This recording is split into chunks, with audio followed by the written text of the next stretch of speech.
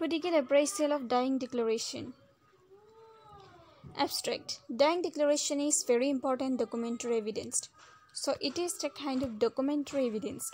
It is hearsay evidence, but even then it is given a lot of weightage in the court proceedings. So as we already know, hearsay evidence are not given much weightage in court proceedings, but this is an exception to hearsay evidence. Recording of dying declaration is very important. If it is recorded properly by the proper person, keeping in mind the essential ingredients of the dying declarations, it retains its full value. So what the conditions are that it must be recorded properly, first of all, and second, it must be recorded by proper person, keeping in mind the essential ingredients of dying declarations. Only then those cases it retains its full value. Missing any single ingredients of dying declaration makes it suspicious. And offenders, single ingredients, missing any single ingredients means it must fulfill all the ingredients of dying declaration, and missing any single ingredients of dying declaration makes it suspicious, and the offenders are likely to get the benefit of its shortcomings. So first of all, we need to know the basics of dying declaration. Dying declaration is based on the maxim nemo moriterius praesumitur mentor, i.e. a man will not meet his maker with a lie in his mouth. So what does it mean? Hearsay evidence are not given in a weightage in courts because the person who is giving this evidence is not telling his experience, but that of another person who cannot be cross-examined to verify its facts. So why hearsay evidence are not given much importance? Number one, because the person is not telling from his experience. He has not himself personally seen, heard the things, but he is telling the experience of someone else. This is the first point. And second, he cannot be cross-examined to verify those facts. That's why hearsay evidence are not given much importance or weightage. Dying declaration is an exception to this rule because if this evidence is not considered, very purpose of the justice will be forfeited in certain situations when there may not be any other witness to the crime except the person who has since died. So in what cases it is an exception to these rules? Because if this evidence is not considered, very purpose of the justice will be forfeited in certain situations, in certain exceptional circumstances or exceptional situations when there may not be any other witness to the crime, okay, except the person who has since dies in certain exceptional circumstances. Sometimes it is the best evidence in such situation. Sometimes it is the best evidence in such situations. Its admissibility is explained in the section 32 subsection 1 of Indian Evidence Act. So we have to refer section 32 subsection 1 as regards its admissibility. According to this section, when the statement is made by a person as to the cause of his death, or made by the person as to cause of his death, okay, or any of the circumstances of the transactions which resulted in his death, in case in which the cause of that person's death comes into questions, such statements are relevant where the person who made this was expecting death or not. So in English law, he must be under expectations of death, only then this declaration is valid. Expectations of death. That's why the word dying declaration is used. Dying. So this declaration is valid both in civil and criminal cases whenever the cause of death comes into questions. If we read the various judgments on the admissibility of dying declaration, at times various judges have taken diagonally opposite views, and different explanations have been offered, though the motive in all have been to provide justice to the people.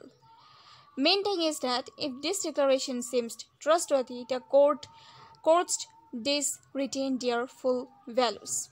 Most important point of consideration is that victims was in a fit condition of mind to give the statement when recording was started. Okay, the victim, number one is the victim must be in a fit condition of mind and remains in fit condition of mind till the recording of the statement finished. When it is started as well as when it is finished. Merely stating that patient was fit will not serve the purpose. This can be best certified by doctor who knows best about the conditions of the patient. So certified. This must be certified or verified by doctors. those kind of doctors who knows best about the conditions of the patient. But even in conditions where it was not possible to take fitness from the doctor, dying declaration have retained their full sanctity if there are other witnesses to testify that victim was in such a condition. Other witness, okay, other witness to testify means to give their testimony that victim was in such a condition of the mind which did not prevent him from making statements. Okay, medical opinion cannot whip out the direct testimony of the eyewitnesses stating that the deceased was in fit and conscious state to make the dying declarations. So fit and conscious state of mind of the victim is first consideration. Second most important point to be considered is that it should not be under the influence of anybody or prepared by prompting, tutoring, or imagination. So it must not be influenced by anybody, means it must be true. Anybody or prepared by prompting, tutoring, or imagination. Means it must not be false. Even if any one of these points is wrong, when done, dying declaration is not considered valid. This is the second consideration of a dying declaration. If it becomes suspicious, then it will need corroboration. So in case if it becomes suspicious, there is some suspicion arises, then it must be corroborated. If a person has made more than one dying declarations and if these are not at variance with each other in essence, they retain their full value. If these declarations are contradictory, then these loses values. For example, a person made more than one dying declarations and all the declarations, all the statements made by the person are not at variance, means not contradictory to each other, then it retains their full value. If those statements are contradictory, then it loses its value. Best form of dying declaration is in the form of questions and answers. So here we are considering the form of dying declaration. Best form of dying declarations is in the form of questions and answers. If it is in the form of narrations, it is still good because nothing is being prompted. If first of all, best thing is that it must be in the form of question and answers. But even if it is in the form of narration, it is still good because nothing is being prompted and everything is coming as just from the mind of the person making it. If a person is not capable of speaking or writing, he can make a gesture in the form of yes or no by nodding, and even just type of declaration is also valid because this person who is going to die is not in a condition to not capable of speaking or even writing, then he can make gestures. So then they may put certain questions to him and he may throw his gestures answer in the form of yes or no by nodding, and even just type of declarations is also valid. Whenever thing is being recorded in the form of questions and answers, precautions should be taken that exactly. So what kind of precautions should be taken? That exactly what questions are asked and what answers are given by the patient, those should be written. It is preferred that it should be written in the vernacular which the patient understands and speaks. So the language of the questions, it must be in the language in which the patient understands and speaks, not necessarily some particular language. For example, like English, it may be in his own language in which he understands, vernacular. It is best that it is recorded by the magistrate.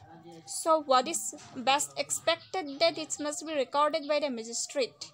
But if there is no time to call the magistrate due to the deteriorating conditions of the victim, it can be recorded by anybody. Example, public servant like doctor or any other person. So a doctor can also record, or by public servant or by any person, if the situation is just that, or if the conditions of the patient is deteriorating and the magistrate is not present at the time. Courts discourage the recording of dying declaration by the police officers, but if there is nobody else to record it, dying declarations written by the police officers are also considered by the courts. So mostly police officers are not considered trustworthy. So court discourages the recording of dying declaration by police officers, but if there is nobody else to record it, dying declarations written by the police officers are also considered by the courts. That's why FIR has no evidentiary value. It cannot be taken as substantial piece of evidence because it is recorded in front of, it is given to the police officer. If these are not recorded by the magistrate, it is better that signatures of the witnesses are taken who are present at the time of recording it. So those witnesses who are present in the time of recording the declaration of the person who is about to die. So these witnesses, signature of these witnesses are also serves good. In burn cases, so we know about burn cases. So here it is point 3. This is the case Gupta BD Jani CB status of compos mentis in relations to dying declaration in burn patients. So this relates to burn patients. So in burn cases, usually it is debated the person is not capable of making dying declarations. Okay, burn cases. But the person is not capable of making dying declarations due to effect of burns or due to the narcotic sedation given to treat burns. Narcotic, something which is a... But Gupta and Jani have opined that neither effect due to burns nor the drugs used to treat burns victims conventionally affect the higher functions. Therefore, safely concluded that compos mentis is not affected. Compos mentis means the soundness of mind. It is not affected either by burns or by its treatment, because in treatment the drugs are given narcotic, something which is which has addictive, this kind of drugs. So, and also the person may not be in a state to may not be capable of making the declaration. So it was debated, but now it is said that therefore the safety concluded that compos mentis is not affected either by burns or by its treatment. So a burning patient can also give his declaration or statements. If the person making it is imbecile or is of tender age, person making it tender age means a minor, and was incompetent to testify due to these reasons, the dying declarations will not be valid. As a measure of safety, original dying declaration should be sent to the court like FIR, and its photostat should be kept in the case file. So it is as a measure of safety. It does not matter that the person has put the thumb impressions or signed if this is duly witnessed. So first of all, the person's thumb impression, sign or thumb impression, or if it is duly witnessed. But in the court, questions does arise if a person who can sign puts the thumb impression. If a literate person putting the thumb impression isn't just a condition that he cannot sign. Example, he was lying in the bed and could not get up to sign it, or it was inconvenient for him to put thumb impressions due to his conditions. Intravenous drip on the back of hand or injury. Example, injury on the right hand in a right-handed person. In the absence of such conditions, injury in a right hand in a right-handed person. In case of left-handed person, it may be different. In the absence of such conditions, if there is thumb impressions and this is not witnessed by disinterested persons, a doubt may be created whether this was done after the person died to take revenge by some interested persons. So suspicion arises in those cases. So it generally doesn't matter that a person has put a thumb impression or signed it if it is witnessed. But in the court, question thus arises if a person can sign but puts thumb impressions. So this kind of question arises. There is usually no time limit that dying declaration becomes invalid if the person died after many months after making the declarations. Many months, okay? Cases are on record when it was considered valid after 4 months. Even after 4 months. These cases are also there. Even the history given by the injured recorded by the doctor in a case file has been considered as dying declaration by the honorable court if it is mentioned that the patient told in the history that the incident occurred in such and such manner which was responsible for the death of the victim. Hence, it is important that if such history is written as narrated by the victim, it should be recorded carefully, keeping in mind the mentioned findings of the court. So, history is also important.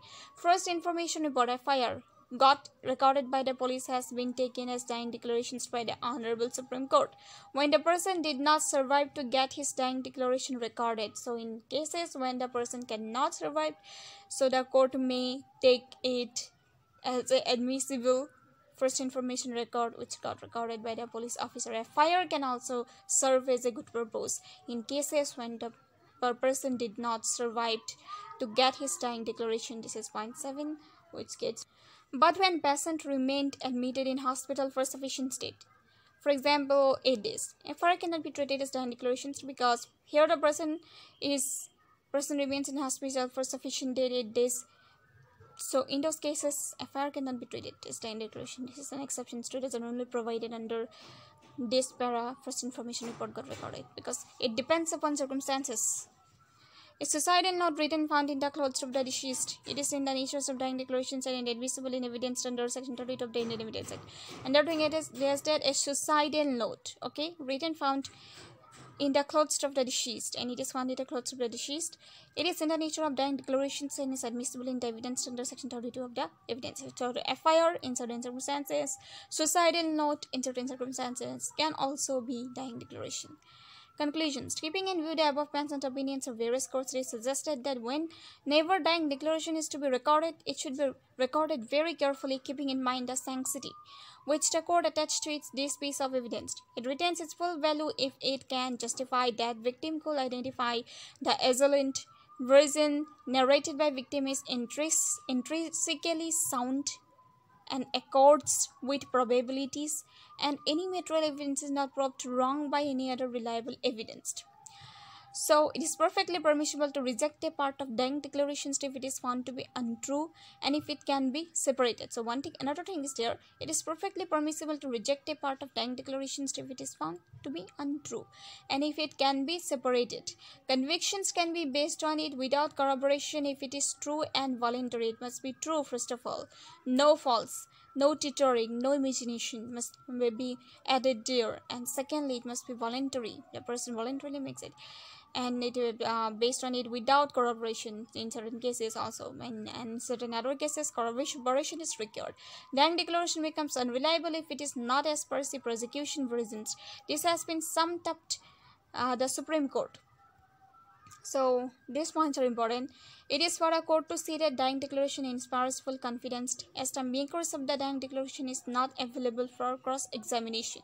So what happens, it is for a court to see that dying declaration inspires full confidence as the maker of the dying declaration is not available for cross-examination. So point 1 says it is up to the satisfaction of the court. 2. Court should satisfy that there was no possibility of tittering or prompting. So there must not be any possibility of tittering or prompting. Then comes certificate of the doctor should mention that the victim was in a fit state of mind. Magistrate, fit state of mind. His state of mind composement is important. Magistrate recording his own satisfaction about the fit mental conditions of the declarant was not acceptable, especially if the doctor was available.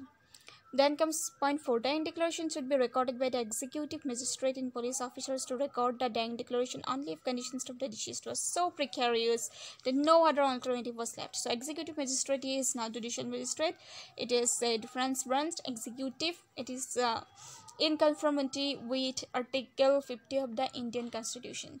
So executive magistrates and police. Executive magistrate may be EPSC aspirants, for example IAS officers, or district DC collectors, their executive magistrate, or any state public service.